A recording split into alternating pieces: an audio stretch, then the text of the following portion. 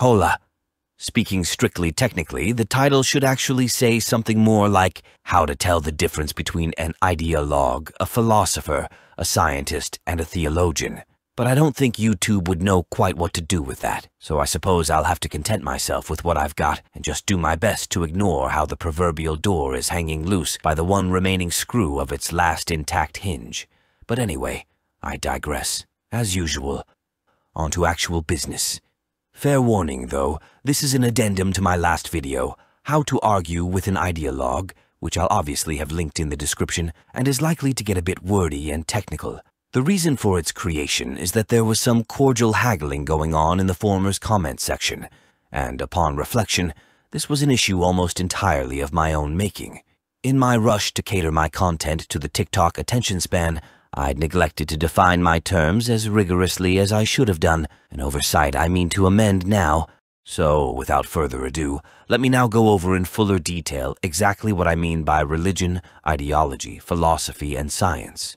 And for the sake of simplicity, I'll do so in the form of a defining question, which I will then follow up with greater elaboration for those who are more into the intellectual meat than the fat.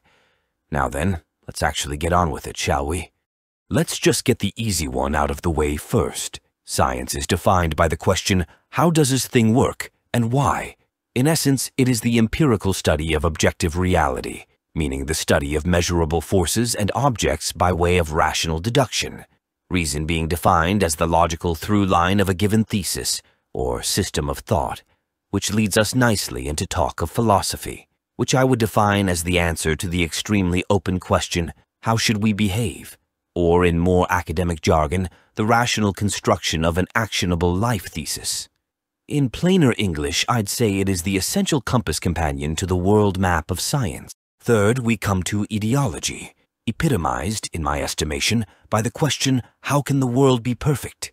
You might say that this is an extremely vague question which leaves much more to the imagination than to reason or observation, and you'd be right. However, to clarify a point of contention from the previous video, simply having a desire to improve the world does not make someone an ideologue, nor does simply being objectively wrong make a worldview ideological. The defining characteristic of an ideology is that it starts from a supposed utopian reality and tries to reverse engineer a path back to our actual reality, whether reason or science actually permit such a path to exist or not. A religion, meanwhile, asks, how can I become perfect? And herein lies the second major sticking point from last time. An ideology, the word deriving from the original Greek forms of idea and logic, seeks to create a perfect form of society, a la Plato's Republic, whereas religion seeks to cultivate a perfect form of individual, whether by way of internal spiritual enlightenment or external supernatural salvation.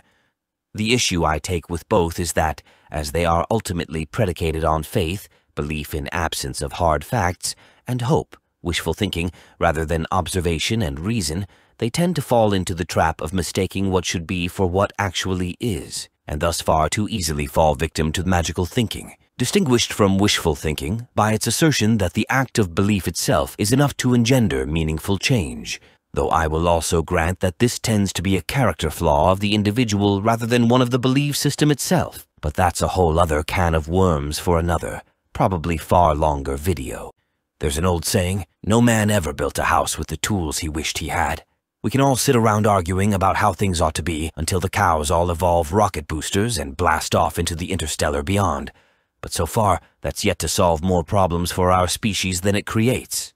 So in short, the way to know an ideologue, theologian, from a philosopher, scientist, is that the former tries to build a tower out of rainbows and pixie dust in order to reach a magical castle he heard was floating up in the clouds. He warps facts to suit his ideals. Whereas the latter charts a course to a land he knows at least can actually exist in the world as humans understand it using a realistically drawn map and magnetic compass. He bends his ideals to suit the facts. Okay, hopefully that clarifies somewhat my points and standings on this subject, and if not, you know where the comment section is. Until next we meet, stay safe, stay sane, and remember, keep an open mind does not mean empty your mind. Farewell and goodbye.